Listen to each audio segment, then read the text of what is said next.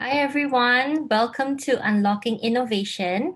It's a collaborative effort between NTUitive and IMDA's Open Innovation Platform. I'm Carrie, I'll be your MC for today. As an online networking seminar, this event will introduce you to partners that you can work with in building a stronger ecosystem and a more creative community. Before we begin, I'd like to remind everybody that if you have questions, you may type them into the Q&A box below in the bar at the bottom of your Zoom screen. I'll take questions right after each speaker, so do post your questions continuously throughout the event. In case of any confusion, please address the question to the speaker that you would like to ask the question to, okay? So the Open Innovation Platform, a little bit about us. We are a virtual crowdsourcing platform that bridges real business challenges or digitalization opportunities of enterprises to tech firms. Challenges hosted on the OIP are supported by a structured innovation process, including refinement, curation, and scouting of solvers. Problem owners gain access to a diverse pool of solvers, both locally and regionally, while tech firms receive capability support for evaluation and prototyping. The OIP has seen over 170 challenges hosted over the last 2 years, and we have close to 10,000 solvers in our ecosystem. I guess some of you are here with us today, so welcome. Here we bridge real business challenges and we also encourage tech solvers like yourself to collaborate also. Therefore, this event will actually give you opportunities to collaborate outside of the OIP. So gentle reminder, any questions you have are to be asked in the Q&A box below, and we appreciate you taking the time to join us today, and we look forward to a fruitful session.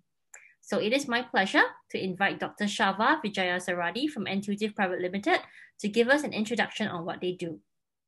Dr. Chava, over to you.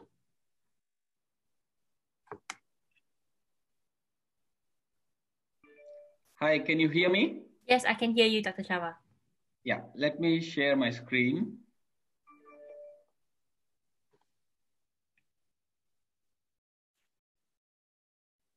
Okay, you can see my screen, right? Yes, we can see your screen. Okay. Hi, this is Chava from NTUitive. As you see, NTUitive is a wholly owned subsidiary of NTU. That's why you see two logos, NTU here and NTUitive here. We are the Innovation and Enterprise Office at NTU. The mandate for us is basically to commercialize research output that is coming out from NTU, and also to develop ecosystem for innovation and enterprise. So I will explain what this means in 2 minutes, and then we will move on. So basically, NTU is a huge university. We have about 35,000 students, and we have different schools. The schools go all the way from computer science to chemical, biological engineering to mechanical, material science, electronics, energy efficiency, different varieties, and also it goes into humanities and business school. Including NIE, we also have education-based schools. So there are lots of professors. We have about 1,500 professors, and we have about 30,000 students. So all these people will be conducting a lot of research during the years. So during this process, we will have lots of IP assets, intellectual property, whether it be patents, it could be know-how, it could be secrets, it could be trademarks, design patents, all these things. So mandate for NTUitive is to manage these IPs. So we have within the NTUitive, we have teams that help us in the backend to manage the legal processes, to manage the intellectual property processes, and also to commercialize these IP assets that we build during the course of research. So me and I have some colleagues, B. Kim and I have Jianshin. We three basically handle anything related to infocom and communication technologies, and particularly related to software. So basically, we represent the business development team. We are kind of in between the academic and industry. So we try to meet industry and understand the technological needs and try to match what kind of IP assets we have so that we can push out the technologies and IP assets that we have into commercial world. So that's the first part. The second part is basically to develop the vibrant ecosystem. What do you mean by that? So we have lots of events that we conduct, and we train our students and faculty to spin off companies. So you will understand those two mandates in detail using this slide.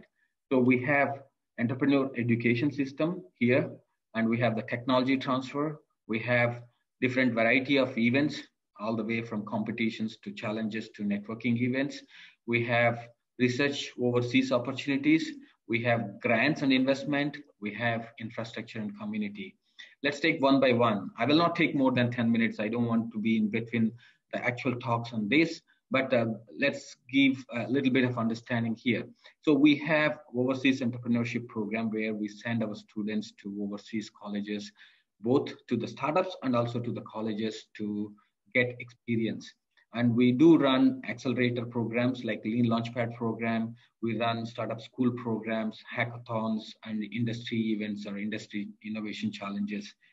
Some of them you can see on our website, which I will show and share later. And the next one is basically licensing. So some of the technologies that you are going to see later today, we are open for either collaboration or for the purpose also for licensing. So we do have lots of spin-offs, and we help the spin-offs in reaching out to their partners and collaborators. And also we help our spin-offs in raising money, either from angel investors or government grants or private VCs. And in sometimes we do know that we have some limitations because our professors may not have expertise or connections with the business world in a particular field. So we look out for partners from outside who has experienced and who has access to the market. And then we do a joint venture with those external collaborators. And then coming to the events, we have now this is a special year, so we don't have physical events like Makan Night, but this used to happen every last Friday of the month. So people come together, the previous startup owners or the founders who has created the startups, they share their experiences, why they failed, why they were successful. And we bring in different people, including the legal people, HR people, and successful entrepreneurs and stuff like that. They share different variety of problems that potential founders may face. And we do also conduct government-to-government events like India-Singapore Hackathon. This time we are going to have that ASEAN-Singapore Hackathon. We also conduct talks by different people. And we do have lots of space, incubation space, but that incubation space is offered to our own spin-offs and startups from NTU. And we have hard desking space and open innovation labs to support the research. If we like the ideas and we want to bring that into commercial world, we do have some small grants, the startup grants that goes from $10,000 to $30,000 to $50,000. And we also have proof of concept grants or gap funding grants, which is about $250,000 that is given to our own faculty, not to the outsiders. But we do help outside companies because NTU or NTUitive is basically one of the approved mentorship program. We are under that program. So we do help outside companies in incubating. And we do have SRIF, a Strategic Research Innovation Fund, that we invest into selected spin-off companies from NTU or NTU-linked companies. As I said, we also facilitate or we provide networking events to angel investors and then venture capitals and different variety of private investors. And apart from that, we do conduct lots of other events, which I will show you later on NTUitive webpage. So we have two locations. We have one in NTU itself, which is 71 Nanyang Drive. 71 Nanyang Drive, and another one in Block 79, Ayer Raja. So in both places, we provide incubation facilities. In NTU, of course, we have lots more space. So we have open innovation labs, and we also have dry and wet labs. We also have clean 1000, class 1000 clean rooms. And we do have offices in Shanghai and outside in China particularly, and we are trying to expand our offices in other parts of ASEAN region. So these are some of the programs that we conduct. Idea Sync, probably you might have heard very recently. That's one of those. And we do innovation challenges. Lots of Rakuten we have done recently, and YCH we have done. In Dyson, one of the events we have done recently. And we do conduct boot camps and lean launchpad programs for our own spin-offs and startups regularly. So this we have shared. However, we do have lots of mentor pool that helps us, our spin-offs and startups to go through and also get introduced to the outside world and business world to get partners and collaborators. And we do conduct networking events for both collaborations and also for the investment purposes, which we have covered earlier. So these are some of our startups. Just to name a few of them, Wi-Fi basically is acquired by Ruckus Technologies, which is a US MNC mainly into wireless communications. We have some of other companies that are moved to US, and we have spin-offs. So the spin-offs are started by the faculty. Startups are started by the students. That is how we differentiate. And we have spin-offs. You might have seen recent news in Nanofilm. Nanofilm has gone to IPO after about 15 to 20 years, about close to 20 years. And we have some other companies that we have exited and we sold to MNCs. And we do have, as I said, joint ventures. For example, ST Electronics Satellite Systems is a joint venture with ST. I don't want to go into the details of everyone, but if you have any interest, of course, you can reach out to us. So these are our contacts. These three people, it's me, Chava, and I have my colleagues online, Bikim and Jianshin. These emails you can note down, and the video will also be circulated later together with the slides to all the attendees. If you have any interest in collaborating or to reach out to some specific professors who are working in ICT or infocom communication technologies or software, anything that falls into software, artificial intelligence, big data, analytics, and stuff like that, NLP, vision and stuff, anything related to software, basically, you can reach out to us. We'll be happy to connect you and work with you. And I just want to share before I conclude my talk, you can go into these pages where you can find some more information.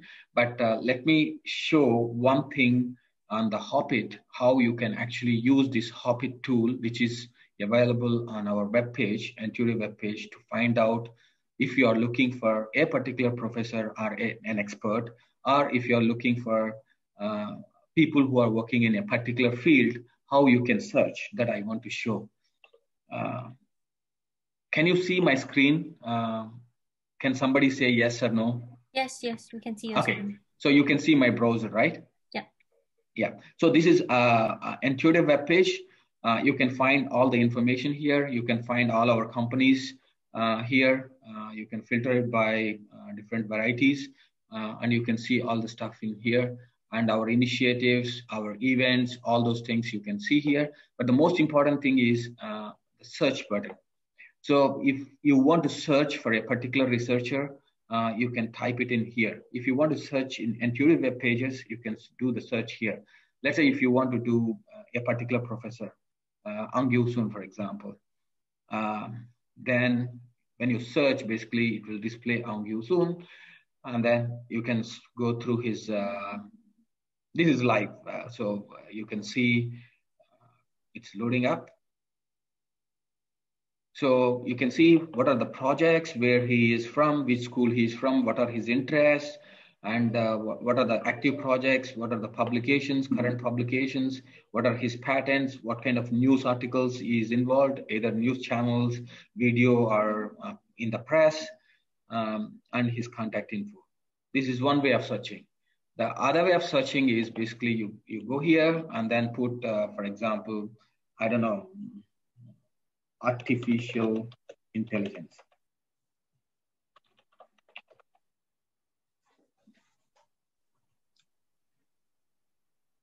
So you can search different people, names. You can go to anybody. You can look into all these people are working in those specific areas you can look into. are, like, for let's say, cancer.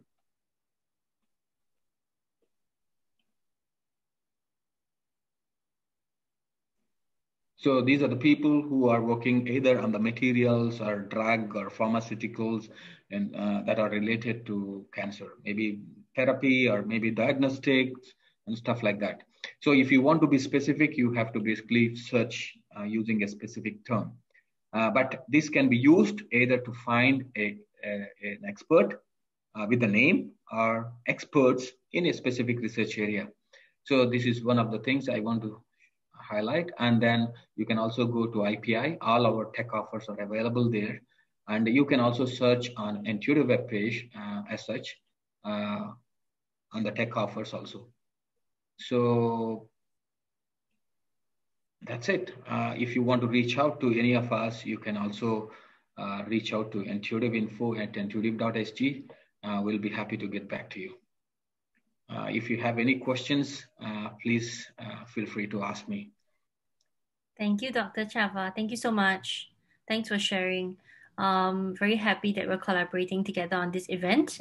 So I would like to next welcome, it is my pleasure to welcome Prof Xie. Prof Xie Lihua is from Nanyang Technological University, NTU, Singapore.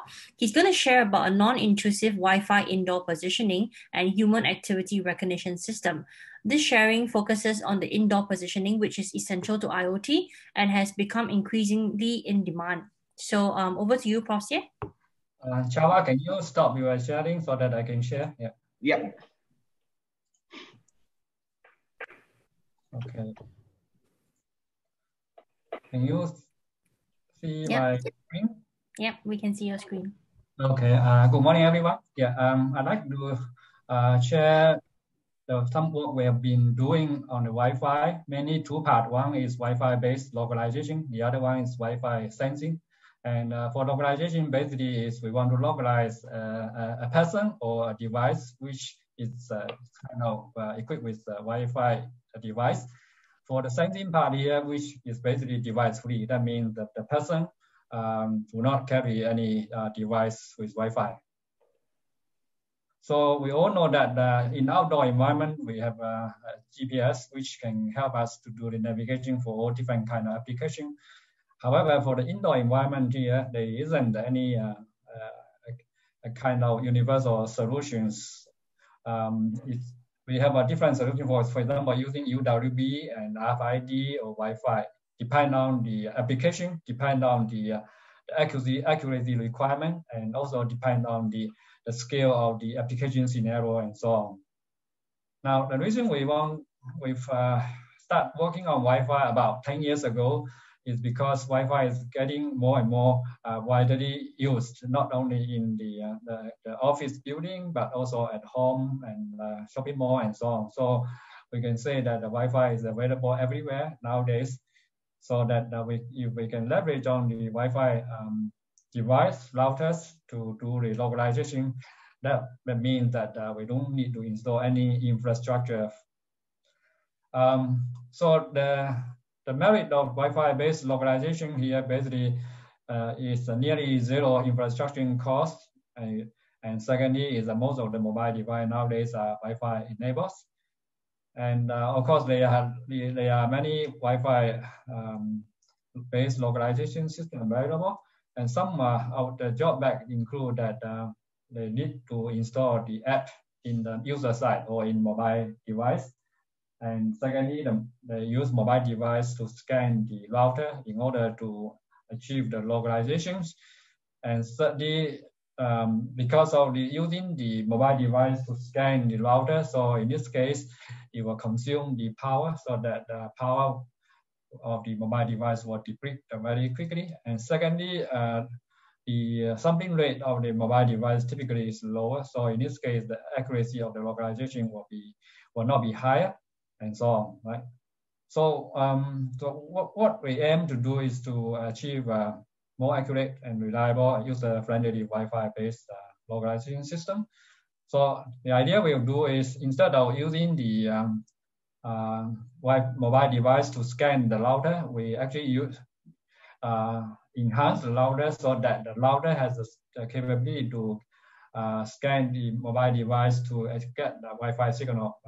So the router here will scan the mobile device, and then the nearby router will send the information to the server, and server will then calculate the location, and then use the web browser, and the user or the mobile device carrier can actually access and then to know the locations. So the advantage of doing so is that you don't need to install apps on your user ID, on your user mobile device. And secondly, that we use the commercial off-the-shelf, the Wi-Fi router, to do the data collection and the calculation. And so in this case here, you don't actually consume the power in your mobile phone or mobile device, and sampling rate is higher, can achieve higher accuracy. And in the meantime, of course, in this case, we can check multiple occupants simultaneously in real time. So of course, there are different methods for or algorithm for the localization, and quite most popular approach here is use machine learning or Wi-Fi fingerprinting based approach. And so this approach here can achieve high accuracy. However, there are some challenges. First of all, of course, Wi-Fi signal we know is quite easily affected by multipass, and how to overcome some multipass effect to have a better accuracy, and some of what we have done a few years back. And secondly is it's quite vulnerable to the environmental dynamic, meaning that if we develop our system, train our system today, then tomorrow we change our furniture setting, layout, or we have people moving, more people or different people moving around, then the environment dynamic here will affect the accuracy of the localization. So how to overcome this problem? And also in the fingerprinting here, you typically use one or two kind of the device to collect the data. And then in this case, we know different device or mobile phone here have different Wi-Fi chipset here. So in this case, if the system is developed based on one set of the device, then when the user carry another kind of mobile phone, then in this case, your localization accuracy will be poor. So how to overcome this problem? So we call it the heterogeneity of the mobile device. And we also develop method here to overcome this problem. Of course, the other problem, including the cost, that means that because you need to do data collection, calibration, that typically is the time consuming. So one way we do it, of course, we start here, we develop a mobile robot here which can be used to collect data and to do the calibration. The other one, of course, we can leverage on the router itself or some mobile phone. For example, we know those certain mobile phone is carried by a certain person, and then they're sitting in a fixed cubicle over there, then we know the location here. So in this case, we can actually use that to collect the data and then do some of the extrapolation, so that we can save some of the calibration or data collection costs. So we developed this system called Wi-Fi, we call Wing IPS.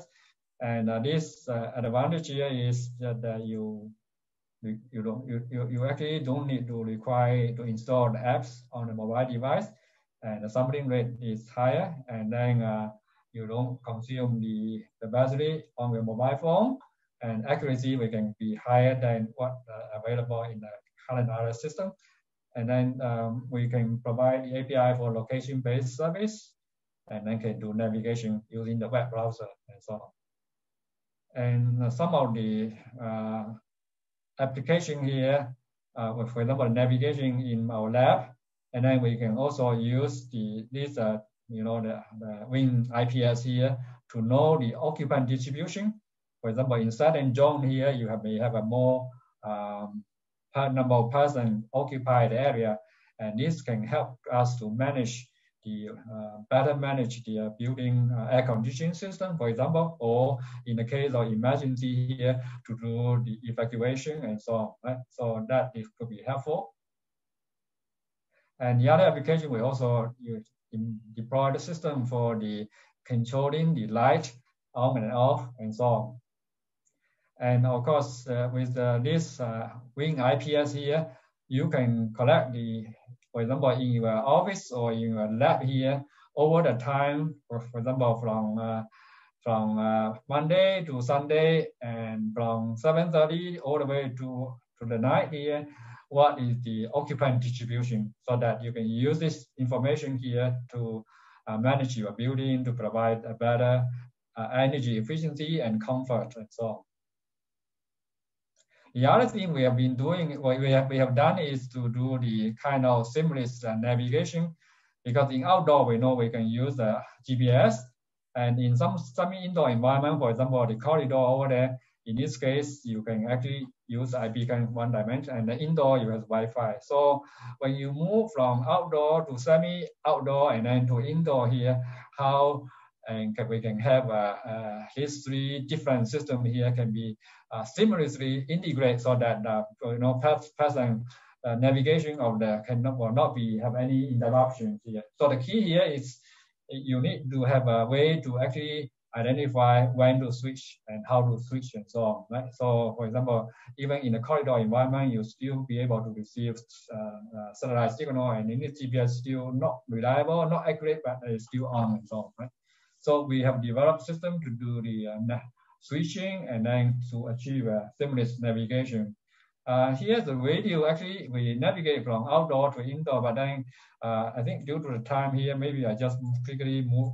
So in outdoor is a Google map, and then we have a Chava corridor. Then over there we have some beacon to navigate around the corridor. And then, when you go to a certain location, which when you come to indoor environment in the building here, then your indoor map will cover the Google map. And then if you can click where you want to go, then in this case, the system here will navigate you. And of course, if you need to go different level, then system will alert you now take the lift to which level and so on, right? So in end here, then you can navigate to the location you want to go. And just to summarize that the system here, we actually developed a few years back, and then we participate in the Microsoft competition, and that is a few years. And then at that time, we achieved a third place in terms of accuracy. And of course, we also much improved the system over the year. And we test the system in 11 different environments. Okay, so these are the video link, which is in the slide later on, if you can take a look. And application, I don't want to go into detail. For example, the localization, navigation, and also building management, and also in the retail mall, you can provide it to contact or the advertisement to the customer, and know where frequently these customer go. And for example, in hospital, you can use the system here to better manage your manpower to provide more efficient services and so on. And also, of course, similarly in other public locations. Now, the other the topic I want to talk about here is called smart sensing, which mainly is to leverage on the Wi-Fi here to know what is the person is doing and so on, right? So, but the person here now does not carry a mobile phone, so we call device-free kind of activity recognitions. So of course we know that you can have a camera which can be used to detect the human activity, but then we know camera has a disadvantage. For example, you may camera is affected by lighting, and also some place here is a blind spot here. Camera cannot find it, cannot detect it. And of course, camera in many locations here, you have a privacy concern, right? And the other thing is you ask the person here to carry a device, so wearable device, which is not so convenient. For example, elderly at home here, they don't want to carry a mobile phone all the way when they're at home and so on, right? And of course, use other system, radio frequency based kind of the detection, which is kind of costly and so on. So we want to use just use the existing Wi-Fi router here at your home or at the office here to do some activity recognitions. So the advantage here, of course, is device free, and then secondly is less intrusive to the user privacy, right? Because you don't now use the camera to take the picture of the person and so on, and then you can reuse the existing infrastructure, and coverage can be larger. So the idea here is that any movement of the human, for example, the human hands here, right?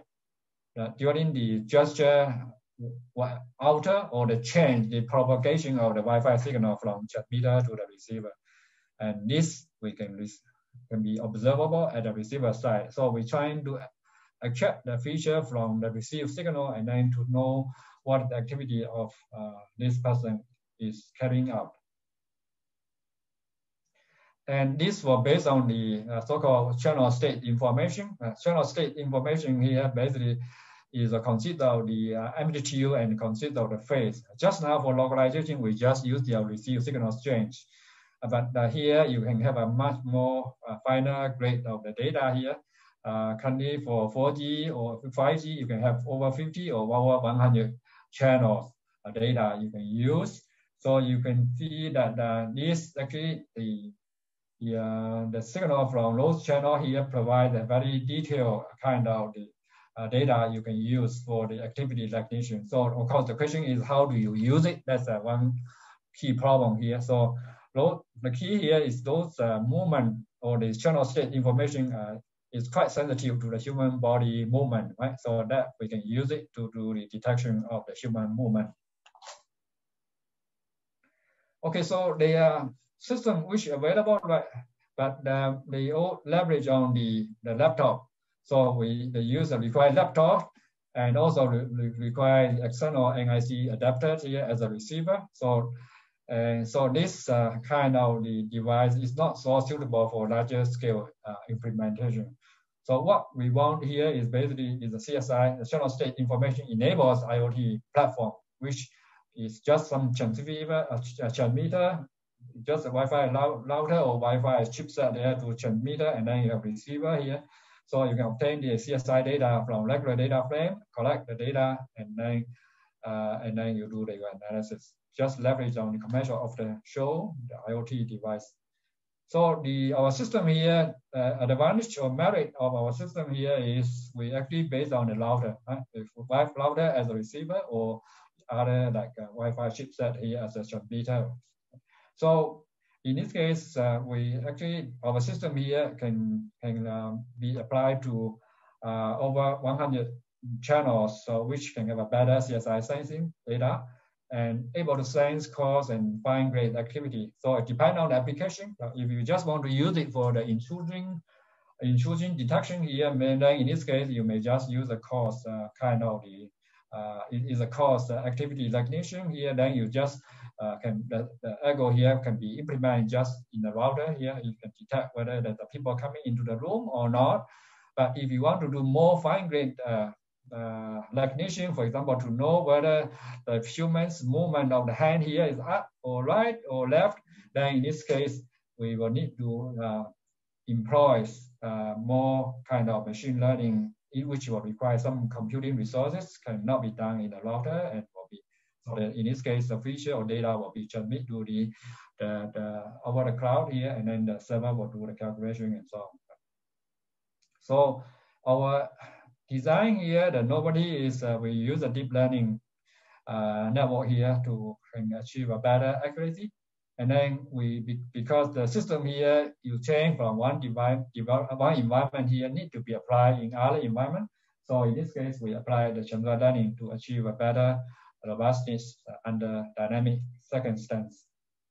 Okay, so this I just show the one on the intrusion detection.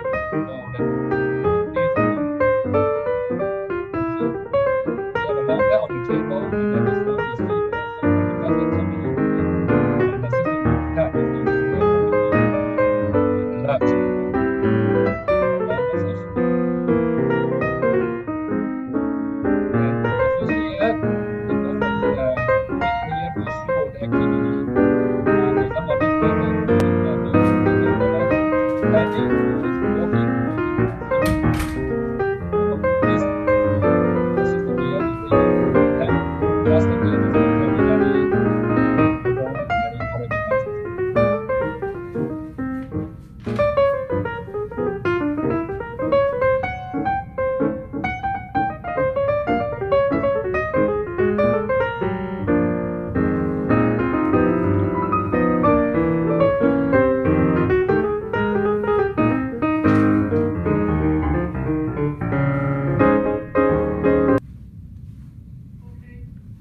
Okay, so the other is use the so-called gesture recognition. So basically, we will leverage on the CSI data here and trying to extract some robust feature to recognize the human hands movement here, right? And that just based on very few short of setting training. Okay, so this to overcome some of domain shift here. So this application here is at the smart home. You want to use just use your hand here to control your TV, for example, and control your other lighting or other devices at home. So just to show one example here, for example, we want to use our hand here to control or select the TV program or to control the TV.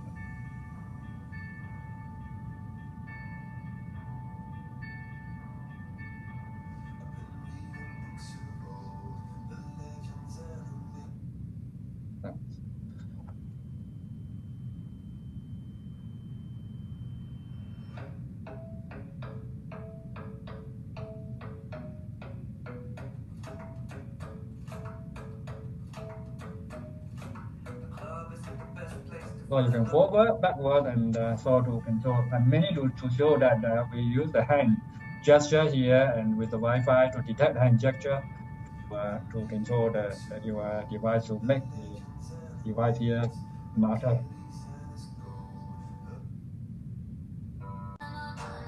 Okay, so there are applications here, including just now the intruder detection here. This can be used for security. And secondly, we can also use to identify the person, or what we call the person authentications.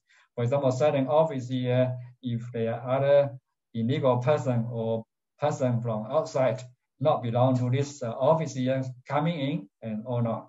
So this can be also used, or the system here can be used to do this kind of detection. Okay, of course, the other one just now I mentioned here to enable smart control or energy savings.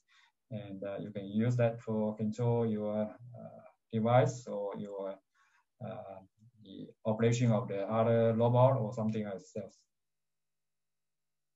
And one application also quite promising is the elderly at home, because typically we don't want to install camera, but then we want to know, for example, this elderly, how many hours he's walking around, how many hours he's lying on the bed, whether there's any situation here and he's fall down or he has not been moving for a long time or so on. Right? So in this case, can leverage this Wi-Fi device-free detection to know it.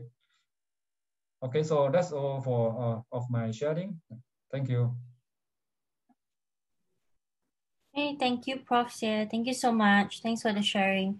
Guys, if you have any questions, you can put them into the Q&A box below and we can ask them to Prof Xie later, or we'll take the questions after the event and we'll still try and answer them, yeah? So for our next two speakers, I would love, if you guys have questions, please put them into the Q&A box and we'll take it after each speaker. It's my pleasure now to welcome Dr. Vasily Sidorov from Prismatic Private Limited to share on operational end-to-end data security. So reminder for the questions, please put them into the Q&A box. Yeah. Thank you, guys. Thank you. Dr. Vasily, up to you. Yeah. Yes, let me start sharing my screen.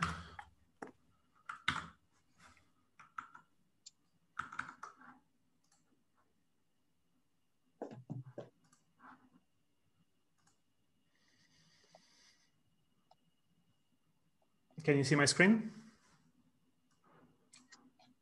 Yes, we can see your screen. Okay, great. All right, so then let me start. I will tell about what we do in Aprismatic. Aprismatic is a spin-off company from NTU, created with support from NTUitive. And what we are working on is end-to-end data security.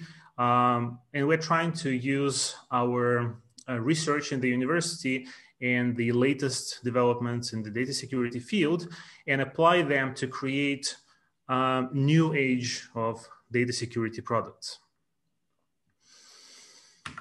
So the problem is that if you watch the news in the area of data security, you will know that the amount of incidents and the amount of data leaked in these incidents grows exponentially. So this is a news article from early 2016 talking about the results of 2015. Almost 4,000 incidents during 2015 exposed over 736 million records. That sounds like a lot, but by 2020 standards, that's like Tuesday evening. Since then, it just grew exponentially, and there is millions of records of personal, healthcare, financial records leaking out every day from companies all over the world. And the amount of damage that brings also grows at the same rate. So the data breaches are in the news every single day. In 2018, so by our estimates in 2018, every person was affected by about 1-2 data leaks. In 2019, about 3 or 5 data leaks per year. And so in 2020, my guess, this went up to double digits, 10 or 20 data leaks affecting each one of us every year. So our data is being stolen all the time. Every year, we are being victims of these situations. And not only this is damaging to us as the owners of the data, this is also very much damaging to the companies who operate the data. On average, last year, the data leak was costing a company from $4 to $8 million. And per personal record, that was about $250 per regular record and about $430 per medical record. And the top reasons for the data leaks were misconfigured data infrastructure, insider attacks, and only on the third place, it was external attackers. So most of the cases, this was either a mistake done by IT specialists in the company or insider threats. Both are really hard to mitigate. So how are companies usually mitigating IT security risks? So the traditional approaches, your typical cybersecurity set of tools that you would find in almost any company today. So what we do is network segregation. So we are trying to build a wall between the outer world and the inside world, internal infrastructure of the company. Sometimes we also try to separate different sections of the internal network into separate sections, each having its own perimeter defense. Access control, again, trying to understand who is allowed to go in and who is not allowed to go in. Data at rest encryption, so this is when we encrypt the data that is just being stored at the moment, that's not being in use. So when we save the data, we encrypt it. Logging is writing down everything that happens, and in the event that something does happen of some kind of threat is realized, we can go back and look at the logs and try to figure out what exactly happened and where we made a mistake. And lately, based on the logs written by the systems, we also can find AI-based intrusion detection, where AI systems would look through the logs trying to find something unusual happening, something that is not fitting the normal pattern of your network activity in the system. all of this together is so-called perimeter defense or fence security.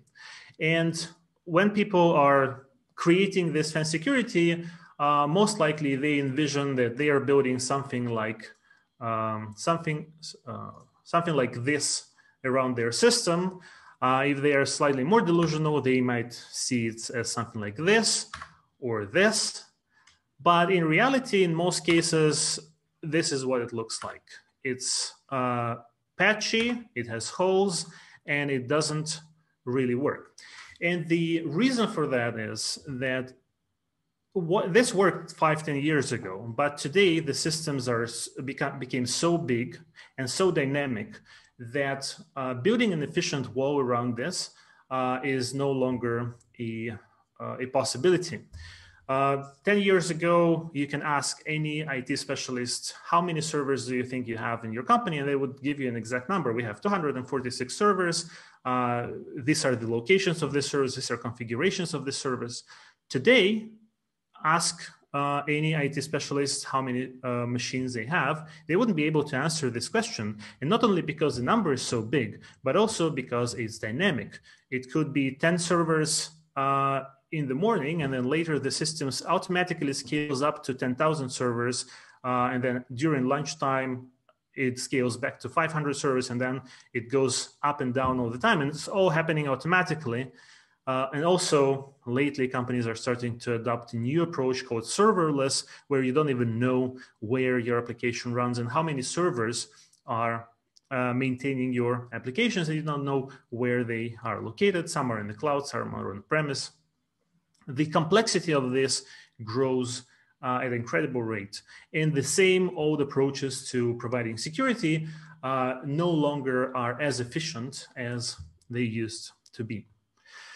So in research, there are many new developments in the area of data security and cybersecurity, and I want to talk about some of those, and specifically about the ones that we at Aprismatic are working on and trying to create products based on. So the three main areas I want to cover today are oblivious data processing, federated learning, and audit trail and event sourcing. So we'll start with oblivious data processing, and there are several topics here that we can cover. There is more than that. There are other things that fall in the category of oblivious data processing. There is searchable encryption, there is order preserving encryption, and other things like that. But these are the more sophisticated techniques that could be found in this category. So we'll start with homomorphic cryptography. So the whole idea of homomorphic cryptography is we want to encrypt our data, but the usual problem with encrypted data is that as soon as we encrypt it, we can't really work with it. And if we want to work with it, if we want to do analysis over it, or if we want to find a specific record, we have to first decrypt the data. So homomorphic cryptography is an approach to encrypting the data in such a way that we are able to work with the data without decrypting it. So here is a very simple example. Let's assume that number 5 is our secret key. And our encryption is we take the message, the number, and we multiply it by our secret key. And when we want to decrypt, we divide it back by secret key. So if you don't know that the secret key is 5, you don't know what to divide the ciphertext by, so you can't figure out what was the original value. So of course, this is not a real crypto system, but it's good enough for illustration. So in homomorphic cryptography, let's say this is the data owner, and the data set that the data owner has is two numbers, 7 and 5. And we want some cloud service to provide us with a service where we want to find the sum of our values. And we don't want the cloud service to know what the values were. So we encrypt our values using our crypto system. And so 35 and 25 are our ciphertext. We multiply 7 by 5 and we get 35, same with 5. Then these two ciphertexts are safe to send to the cloud processor. And the cloud processor doesn't know that the secret key is 5, so they can't figure out what was the original value. So our data is safe. So now if we want to find what was the sum of our original values, we can instruct the cloud provider to just add up the ciphertexts, and we get the 60, which is, again, an encrypted value, and it is an encrypted result of this analysis. So if we get this number back and then apply our decryption, so divide by 5, we get 12, and 12 is indeed the sum of 5 and 7. So this is a general idea of how homomorphic cryptography works. We encrypt values, and then we're still able to do certain operations with the encrypted values without decrypting them. Generally, there are two main groups of homomorphic cryptography. There is partially homomorphic crypto systems that support just one operation, such as addition or multiplication. And there are fully homomorphic crypto systems that came to be quite recently. One of the most well-known is the Gentry scheme, which was invented in 2009. And Gentry scheme is able to do both addition and multiplication. Of course, homomorphic cryptography is significantly slower than plain text operations. So this is timings for plain text, and these are timings for different homomorphic crypto systems. And you can see that the difference is very, very significant. Typically, we talk about 1,000, 10,000, 100,000 times slower than working with plain text. But in certain cases, this is a worthy trade-off. Next thing is tokenization. So tokenization is sometimes we want to join the data sets coming from different sources, but certain items in these data sets we don't want or we are not allowed to share, such as, for example, NRIC number, address, first and last name, date of birth, things like that, phone number. These are what's called a personally identifiable information, and there are regulations in almost every country that don't allow companies to share this data with anybody. However, if we want to do a joint analysis, we want to understand that certain customer from one company is the same customer from another company, so we can understand some patterns for customers happening across companies. So we would like to be able to join the data sets coming from, let's say, 2 banks or any 2 organizations, and we want to run the analysis somewhere in a central location, but we are not allowed to disclose information such as NRIC. So since we're not allowed to disclose this information, we might consider to substitute it with a token. So in order to mask this value. So for example, we substitute one with a random token and another with a random token. The problem with this is that now we can't match these 2 records because the random tokens are different. So we want to still be able to join data, and this is where distributed tokenization comes in. This is an approach that allows companies to tokenize their encrypted, their sensitive values in the same way without actually sharing the values with each other. So this requires some kind of protocol between the organizations, and then they are able to join their data sets and not violate any regulations and not risk the sensitive data. Then we have federated learning. In classic machine learning, usually we have data sets that are coming from all kinds of sources into a central location, and then the central location crunches the data and produces a learned model. However, again, the same problem, we often are not allowed or don't want to share the data. So federated learning is an approach that was created to fight that. Instead of sharing the data, every party creates a small local model based only on their data. Instead of sharing the data, they then share only their small model, and then these models are combined into one larger model. So there are many approaches to do this. It is a hot research topic, and this is very interesting today when a lot of companies really want to go to joint data analysis, but they just can't share the data. To go even further into the realm of joint analysis, there is secure multi-party computation, where not only we can run some some machine learning algorithms in this distributed fashion, but SMPC actually provides us with a tool set to run arbitrary analysis, arbitrary programs across disjoint data sets being hosted at different parties. So a very simple example of how SMPC works. Let's assume we have three parties, Alice, Bob, and Eve, and they have apples, and they want to know how many apples they have in total. So they would, SMPC typically comes in three steps. First step is the so-called linear secret sharing, where we split our data at each party and we send the shares of the data to other parties. The second step is local analysis, and then the third step is aggregation.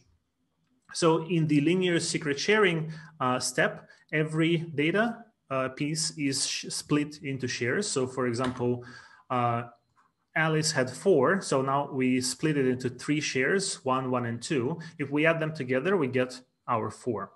And then they exchange the shares so that every agent receives a share of the original data.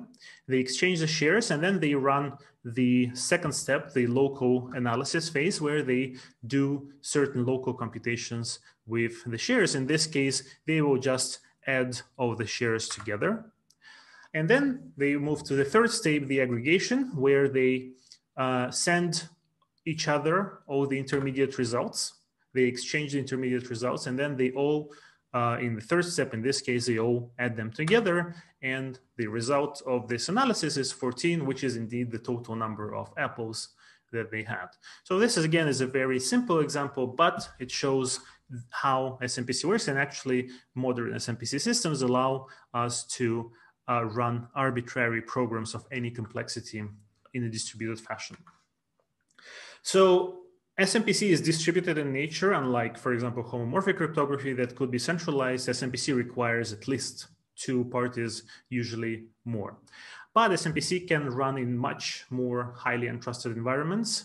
It implements something what's called N-1 security, where if all but one agents are compromised, still the data is secure.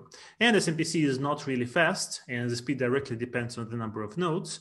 And usually it is slower than homomorphic cryptography. So last thing that I want to talk about is audit trail and event sourcing.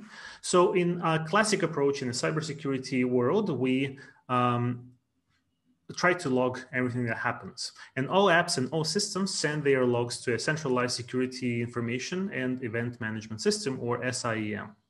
So some problems with that are, even though this is really helpful, and this is actually often required by regulations, some problems with that are that logs can be amended after they are collected. And we have arbitrary log granularity. Certain apps could be really detailed, and other apps could be really stingy on what they share in the logs. So we might not have enough information, but of course it's better than nothing, and it's a requirement, so companies do this, and it is indeed often helpful in investigating a security incident.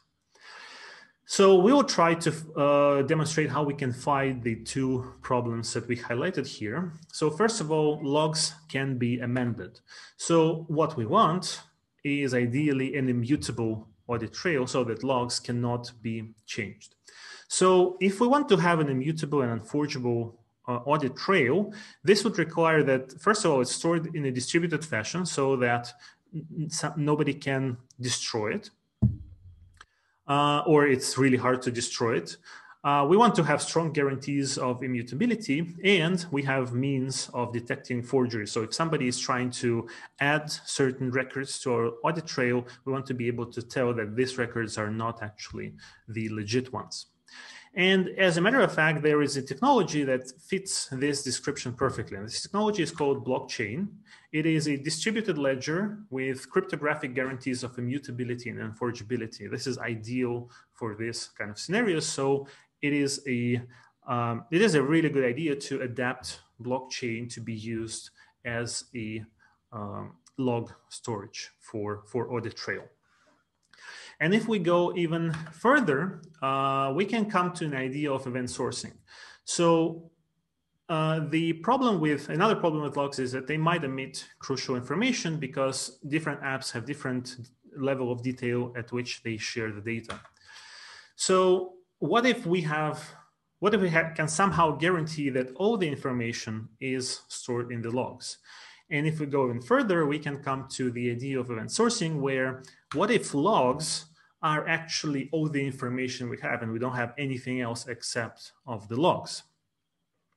And the best illustration of this approach is the way the chess games are recorded.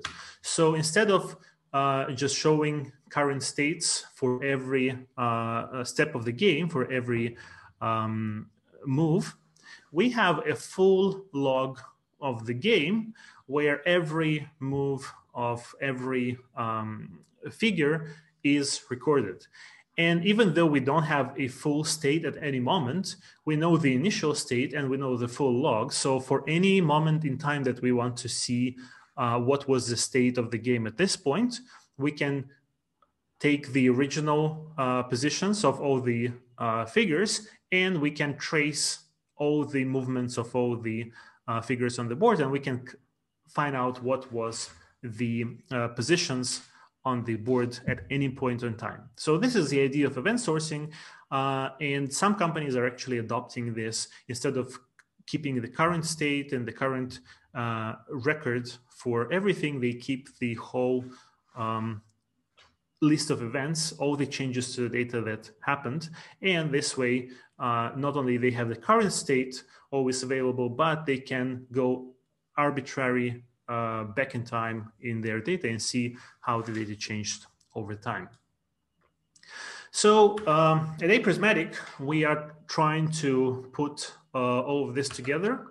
And one of the systems that we are working on with one of our partners is a system that tries to combine all of this. So one of our subsystems is called Prisma, which is a data analysis, storage and analysis system based on homomorphic cryptography. An SMPC engine, a SMPC engine that also might have nodes of distributed nodes with the users that send in the data. Then the tokenization systems, either centralized or distributed tokenizers, and the blockchain for the audit trail. And then the users can send their data, use the tokenizer, either a centralized or a distributed, do the analysis in homomorphic engine or in the SMPC engine, and log all the actions that were taken in the blockchain. So this is something that we are working on, and that's all from me. Thank you. And if there are any questions, I'd be happy to answer those. Okay, thank you. Thank you, Dr. Vasily. I have a quick question for you. Thanks for sharing. So with the kind of technology that you have, what kind of companies would you like to collaborate with? So generally any company that is worried about their data. So we are working with some government agencies in Singapore. We are talking to financial institutions. Of course, some companies that have higher regulation requirements. But generally, any company that works with the customer data and is worried about security of the data.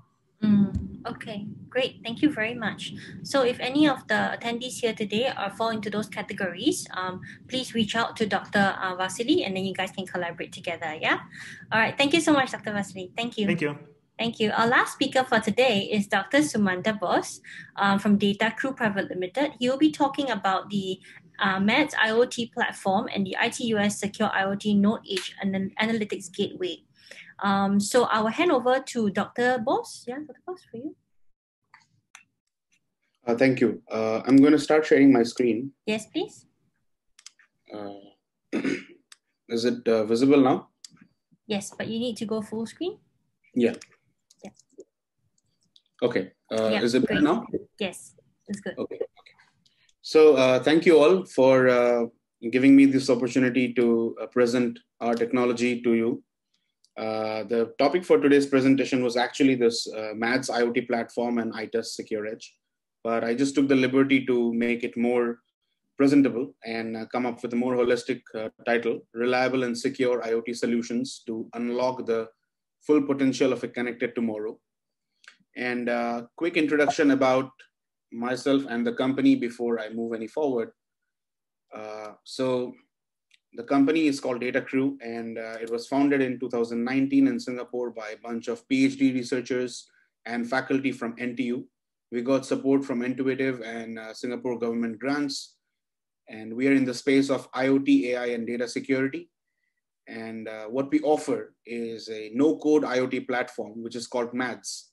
And it helps to shorten IoT deployment time from months to days and secure IoT node and gateway for ensuring future-proof quantum security. But don't be alarmed, I'm going to take you through this so that you can appreciate what these terms mean and what we do. And a quick background about myself, I'm the founder and CEO of Data Crew, and I did my PhD from IEEE in NTU. And then I served as a research scientist at Temasek Laboratories in the Center for Cyber Hardware and Forensics. And I have been in the academics for a while with over 50 publications, and then went on to do my startup from 2019 onwards. We have support from a bunch of Singapore-based startup support systems, including Enterprise Singapore, NTUitive, and a bunch of other supportive people. And we are in the IoT space, so let me take you through that journey and help you appreciate this a little bit more. IoT is a technology which is all pervasive, and in the years to come, it's going to be even more so. It can connect any device with any people, anybody, anywhere, and it's applicable for any business, can latch on to any network, and you can get the real-time data from any devices. Already there are 30 billion over devices as we speak now, and it's going to double over the next 5 years. And the total market capitalization would reach over $1 trillion by 2025. And it's going to define the next decade of connectivity in both businesses and homes. Data Crew is a company which is an IoT platform company on the software front, which means it helps to assimilate all the data coming in from the different IoT sources. And on the hardware side, we provide IoT gateway, which means that we can connect with any given IoT sensor and from any of these applications, these multiple application areas, including utilities, transportation, smart cities, manufacturing, and so on. So the application areas are far and wide, but for the sake of today's presentation, I'll be taking up a use case, which is IoT technology for predictive maintenance of ship machinery. So the problem statement is that ships are one of the most, like the shipping industry is one of the most important industries that enable global trade. Over 90% of the products that we use today are shipped through the seas. And it's very important that these ships keep running on time, on schedule, and as per expected. But many times what happens is that these ships, which are actually huge set of machinery, they have huge turbines and motors and engines and bunch of other stuff. They suffer from, untimely machine failure. The equipments fail when they're not expected to, or they fail suddenly while the ship is on the sea. And these failures are not easy to understand or easy to trace, because even until today, most of the data recording is done manually by the operators and the crew of the ship. And they log this data into multiple softwares.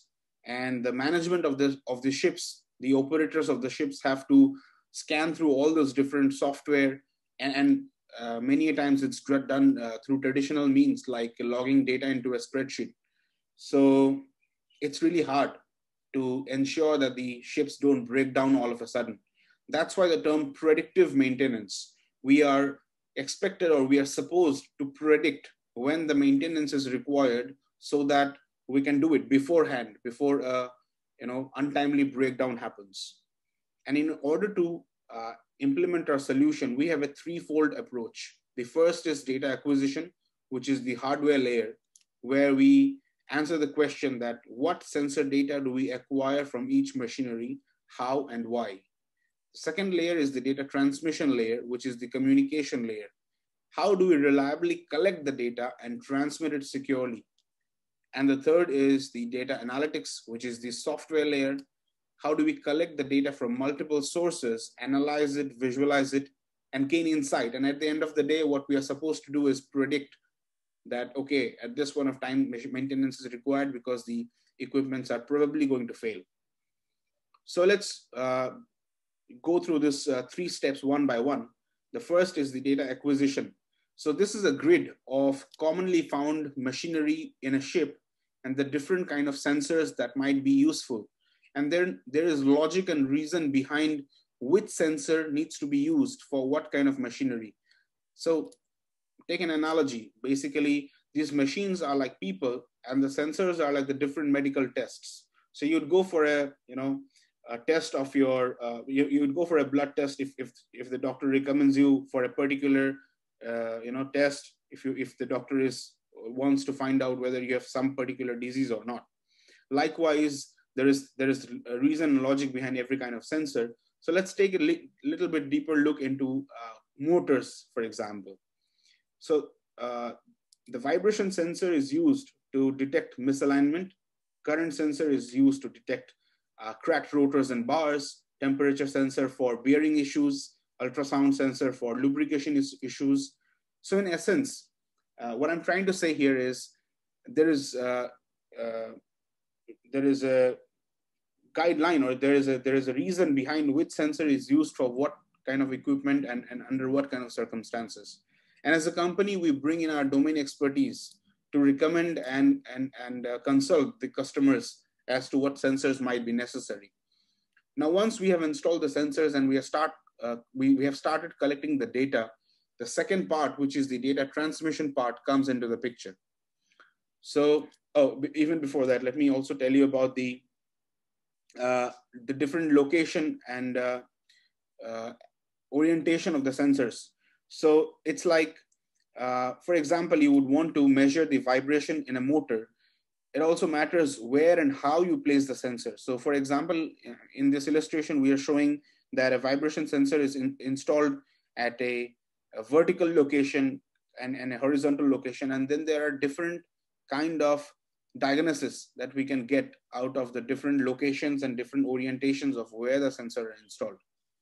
And then once we have installed the sensor, we have to securely transmit the data.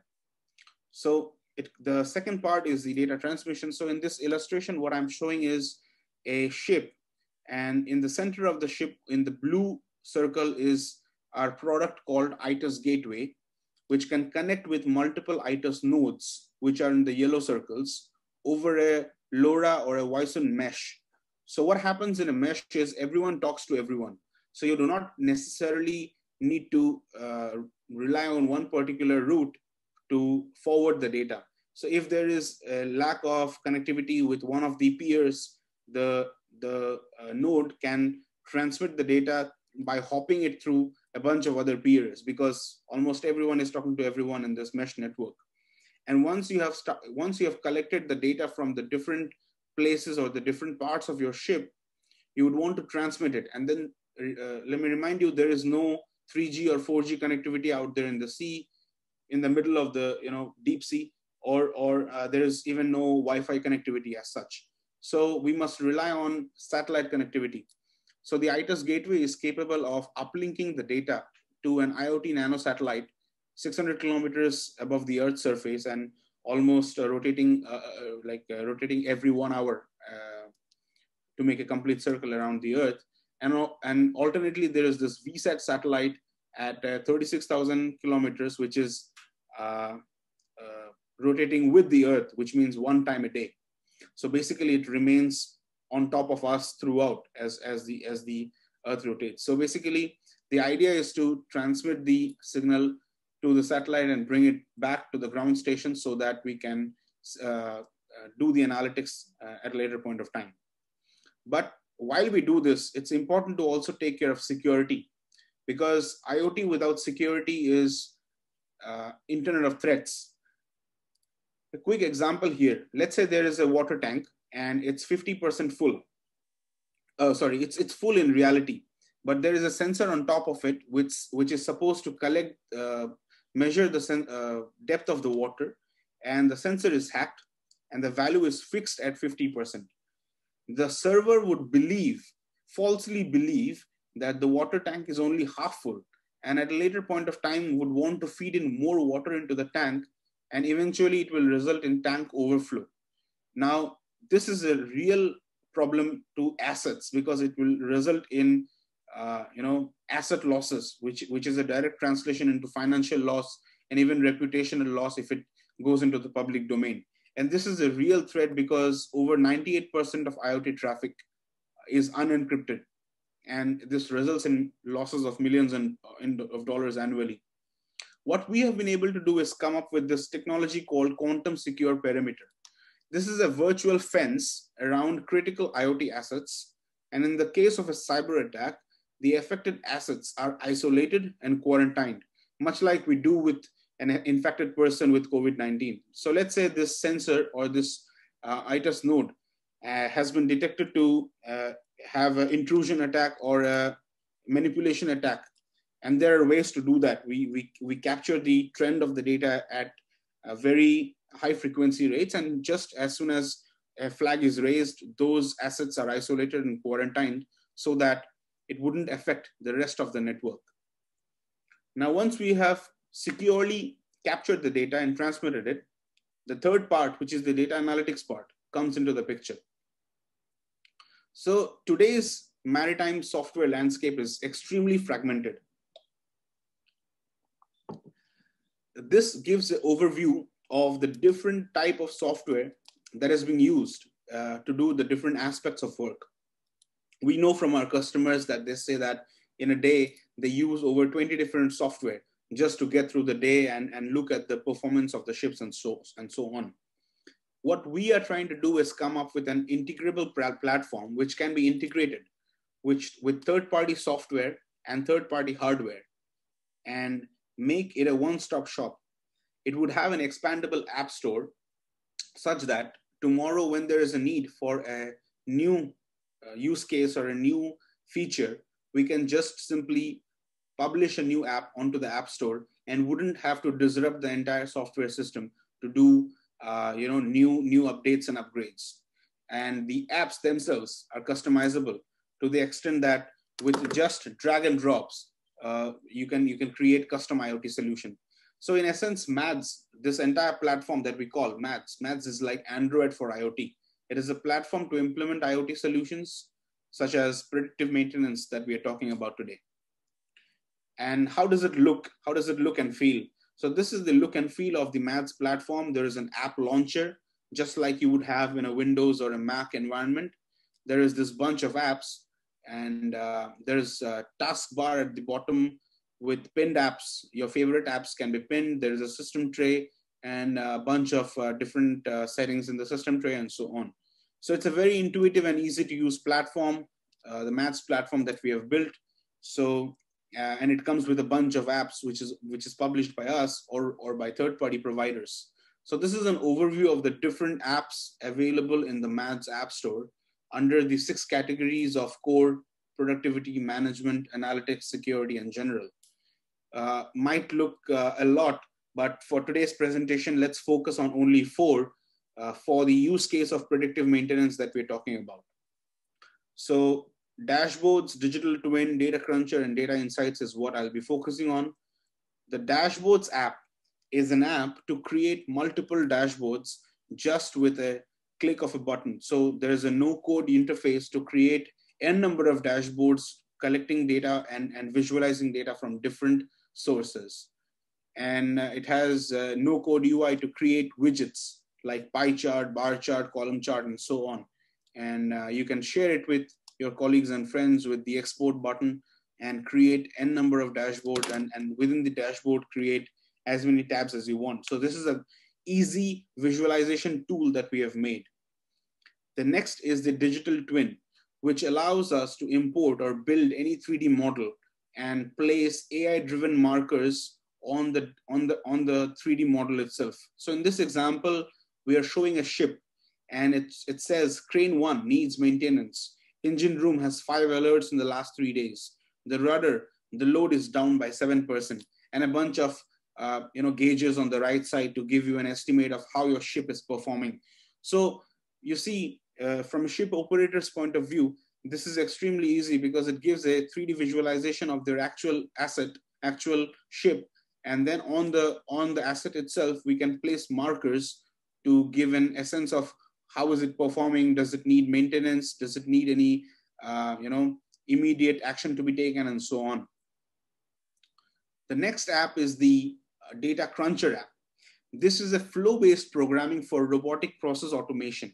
In the example that I'm showing, what I'm doing is I'm capturing the vibration data from one of the motors, and then I'm doing a quick fast Fourier transform. But then this is the most important part, where I'm throwing the data into an ARIMA machine learning predictor to predict how my vibration signal is going to be in the near future, maybe in the next 1 day or so. And then I'm going to put that into a data condition box. And if the data condition, which I can customly define, that should it meet certain threshold, or should it meet certain threshold for particular amount of time, or whatever other custom logic I would want to create. If that's true, I would want it to send a WhatsApp alert to my operator's phone. So you see, this custom logic we could just create by connecting data boxes, functions, and action items. And you can imagine the amount of customization that's possible, because any kind of logic that you would want to create, you can just drag and drop the function and the data modules and connect them with arrows, and that's all. Voila, you have created a custom logic for your IoT analytics and data analytics and data automation. The fourth app I'm going to talk about is the data insights app, which is the like Tableau or Power BI equivalent of IoT analytics. If any of you have used Tableau or Power BI for data analytics purposes. Also, let me give another analogy. If you've used pivot tables in Microsoft Excel, it's something like that.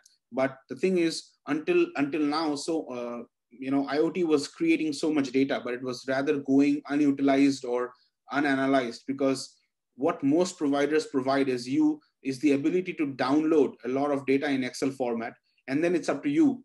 Where do you upload the data? How do you do the analytics? You would probably have to use another tool like Tableau or something to go and analyze the data. But we are bringing the power of collective data analytics and aggregated data analytics right into the MADS platform, where we can create analytics and visualization such as this on the screen.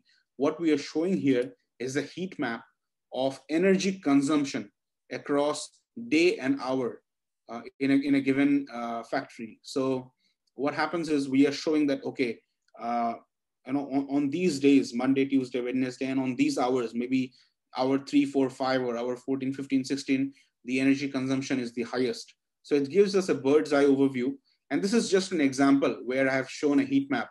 We can also do scatter plot, bubble chart, and so on, right from within the platform. So yeah, and finally, I'd also like to share about some of the case studies and customer benefits that we have derived from some of our ongoing projects. So these are some of our key projects that we have undertaken or in the process of executing. So the first is Halcyon, which is a rubber manufacturing franchisee. We have gathered sensor data and cut down water usage by 30%, which is a huge cost saving for the factory. Another example is SBS Transit. I'm sure you all know it, SBS Transit, because you have taken buses and trains. We have deployed 24/7 GPS analytics and reduced maintenance alerts by 50%. Because earlier, even it's surprising, even in 2020, until a few months ago, the operators used to take down readings manually and then log on to an Excel sheet. And often they would do manual errors, and it would result in a lot of confusion among the maintenance staff. And these are some insights that we have gathered directly from the customer. vFlowTech is another company, which is a company from Arian in NTU. What we have done is we have helped them to do real-time analysis of energy generation and storage. And there is a potential of saving over $200,000 per year in a utility scale 10 megawatt system. But we have done a proof of concept so far, and with promising hopes of scaling it. And TriStar is an energy logistics company. What we are giving them is exactly the presentation that I showed you today, which is the predictive maintenance of ships. And we learned from them that their objective is to cut down fuel usage by effective predictive maintenance. And the impact is huge. So the financial impact is over $450,000 per ship per year, even if the fuel usage is cut down by 1%. But even more impact would be on the environmental level, where we can cut down on carbon emission and so on. So these are some of the things that we are doing. With that, I would like to stop my presentation. And final word is that what we are trying to do is create reliable and secure IoT solutions to unlock the full potential of a connected tomorrow. Below is my phone number, and this is a generic company email ID. But please feel free to ask questions or reach out to me if there is something of interest to you. Thank you so much. Thank you, Dr. Bose. Thank you so much for sharing. Let me just ask you, for the sake of our attendees, what kind of companies are you looking to work with or to collaborate with? So, any kind of company who is looking to collect data from sensors and improve the process. For example, any kind of company who is looking to digitize processes, digitize factories, digitize buildings, digitize transportation system, we are happy to work with them. So this particular slide gives an overview of the different domains of company that we are that we can serve and that we can work with. Great, thank you very much. Thank you. For everybody here, the session has been recorded and we will share it with everybody who has attended the session today. At the same time, any questions that you may have, we will also be able to either already answer them, I think, or we'll take them later and we'll answer them through another email to you. The slides will also be shared to you just as a form of reference, so no worries. The contact details of our speakers are also in the slides, yeah? For those who have taken time out this morning to join us, thank you so much. We hope that you have enjoyed the networking session. You'll continue to collaborate amongst yourselves and with our speakers to create more innovation together. Before you leave, we'd like for you to fill up the survey on your screen right now. Joanne, if you can pull up the survey, just to facilitate follow-ups. Just a quick one, thank you guys. The first one says, I would like to be connected with, so you can actually key down, you can type in, you can actually press on the buttons of those that you would like to be connected with. We have all our speakers over there. From NTUitive, so that would be Dr. Chava, Professor Xie Lihua, Dr. Vasily, and Dr. Bose. Yeah. And of course, ourselves, IMDA Open Innovation Platform, if you'd like to find out more about what we do, how we help companies work together. And also would like to know if you found the session informative and would you be keen to join more such events in the future so we can keep you on our mailing list. And also whether you have specific technology requirements or commercial applications that are not covered in this session and you would like to explore it with NTUitive. Yeah. If your response is yes, NTUitive team will get back to you directly on this. So just let it run for another maybe 30 seconds. Thank you everybody for helping us with our survey. Hey, Sumanta. Yes. There is one message in the chat box. Somebody is interested in talking to you. Maybe you can note down the email before we close the session. Oh, yeah. Thank you. Thank you, Chava. Yeah. If you have not noticed, then you will miss that. Thank you.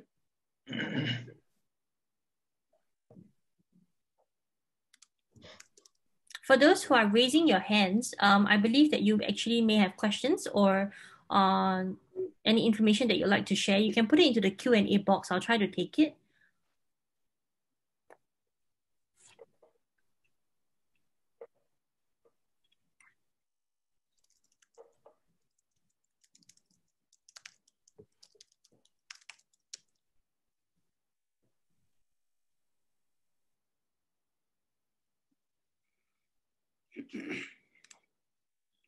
To answer your question, Sabrina, there's no link to the survey. We will actually collect all the data that we are gathering right now. And if you like, we'll be able to share the results. Yeah.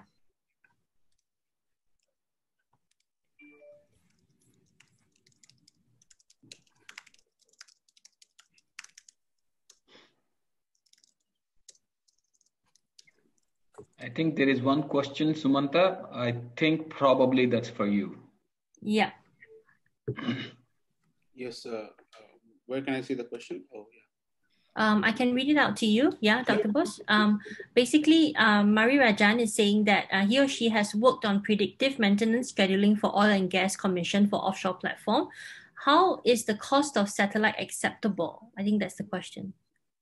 Right. So quick answer to that question is many of the ships already have ODM, which is a connection to the VSAT satellite, because onboard ships for internet connectivity of the crew members, you would have to have a VSAT communication uplink anyway. So we can use the existing VSAT satellite communication uplink, or we can use IoT nano satellites. So IoT nano satellites are a very upcoming and recent technology, and it's a very small satellite, a CubeSat. It's basically the size of, let's say, a takeaway box from the food court. Maybe that size is the satellite size. It's a CubeSat, and it's launched by a few companies from France, and they let us purchase bandwidth on a per message or a per KB basis. So of course, we will have to work out the exact number of KB we want to use per day so as to optimize the cost. But it's workable because from the IoT anyway, the amount of data produced is not huge. We can compress the data or send data every 1 hour or so, and we can use the existing infrastructure provided by the satellite companies. On the hardware side, what we have to do is we have to enable it to be able to connect with the satellite. So for that, special chipsets are available, and it's something which is totally doable. I hope that answers the question. I'm also happy to connect later again with Mari Rajan. I can share my email ID in the common chat, Mari Rajan, and you can send me an email. Thank you so much. Yeah, thank you, Dr. Bose. Yeah, so Mari Rajan, if I hope that answers your question. Dr. Bose will share his email address with you. You guys can connect and take it further, maybe. Yeah. Prof Xie, if you're still around, someone's also asking for your email contact, if you were able to share it directly with him. Yeah. I think that's the end of our session. Should we end the poll? Yeah.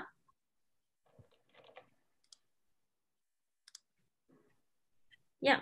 Looks good. Thank you everyone for voting. And thank you for saying that you would like to be connected with us. We will definitely get in touch with you. For those of you who want to get in touch with the speakers, we'll reach out to you with their email address later. Yeah. So once again, thank you for taking time out this morning to join us. And we hope that you enjoyed the session. You continue to collaborate amongst yourselves and the speakers to create more innovation. We look forward to seeing you again. So have a great week ahead, and we'll hope to see you at the next session. Thank you, everybody. Thank you. Thank you. Thank you, Dr. Chava. Thank you. Bye-bye. Bye.